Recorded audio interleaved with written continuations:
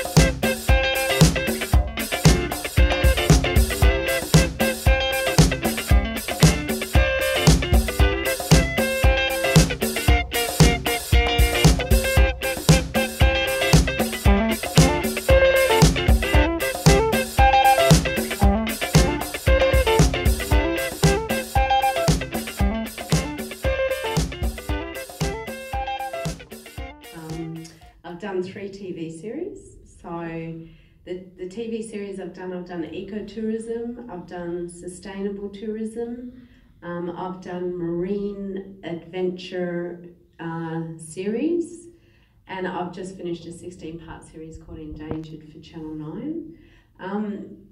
And I've done 5 documentaries, and then I've done a lot of other bits and pieces in between that aren't necessarily for TV or anything, but for tourism bodies and promotional bits and stuff like that. So 65, maybe 70 by now. So what drew you to, being an environmentalist, and, how did this all begin for you? I was born into it. Thank you, Mummy. My grandfather's the head of forestry for Australia, so he looked after forests, but he didn't look up just after forests in Australia, he looked after forests globally, and he actually created plantation timbers. But at the time he did it, which was quite some time ago, they didn't have clear felling. So he created it to take pressure off the old growth forests, so they wouldn't log the old growth forests. But it all went pear-shaped when they said, well, that's a great technology. Let's put it in the middle of the most biodiverse ecosystem in the world. Let's take down the tallest trees in the world. Let's get rid of millions of animals. Let's not think about what we get rid of, but let's put in plantation timbers because they grow really, really quickly. Businessman in Brisbane, and we've known each other for close to 10 years now. And he does an enormous amount of work, with the Chinese community here. And he is the chairman of St. George Committee, which I'm involved in as well in the committee. And there's a few of our members here this evening, which is, fantastic. But we have got an announcement to say that we've got a new company that we're going to enact, which is Wish Media Group. Yeah. Yeah. Wish Media Group seems we try to work with the co-pro with China, particularly Shanghai Film at the moment. We are Shanghai Film Group. So co-pro is something we've been planning in the past 12-18 months. So we're getting towards to finalizing few projects. So I hope we try to promote. Ideally, is China tourism is the key factor. Co-pro can bring what we try to do. Doesn't matter the script. Story can be love story or. So we try to working out with see what we can show them about how the beautiful the country is. So ideally. Story to meet what they want, the audience, but I think there's can I talk about something? It's a story. It's like a love story or anything, traveling comedy, love story. So that's drama. Yeah, that's action. But I think the most important is I think all parts of Australia are going to be covered. So it'd be quite interesting. So I'm very excited about this venture. So. Thank you, Caroline. No, thank you. And just recapping, we're going to be acting as executive producers and distributors, where we will be looking at different slates, which are romance, action, and comedy, particularly to present to the Chinese. Which is Shanghai Film Group, who we've got great association with at the moment, and we're opening up, obviously, to many other ones. So, this is our, a new venture together, and we're hoping that we can, get a lot of things really in good cooperation for, particularly here in Queensland, which, is starting, well, not starting, it is the film stage of Australia, I feel, at the moment, and our government's really igniting a lot of things here. We just had 2 more greenlit yesterday, and it's exciting times, and again, another timely time for, our industry in, especially the film. So, does that... Yeah, it's covered everything. Yeah, thank you. Yeah.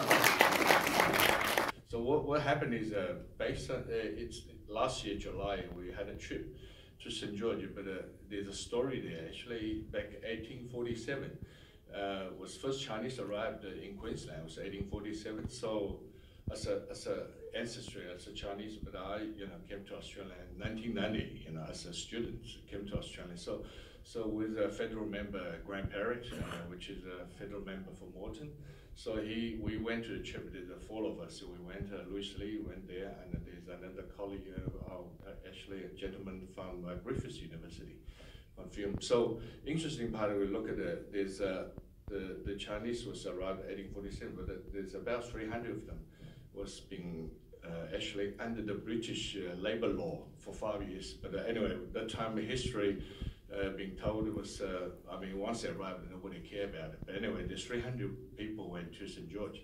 So they've been sheep farming, about 450,000 sheep over there. But anyway, that's back almost 100 something years ago. So anyway, eventually, ideally, but they never made a trip back to China at that time because they never made money. So obviously it died there.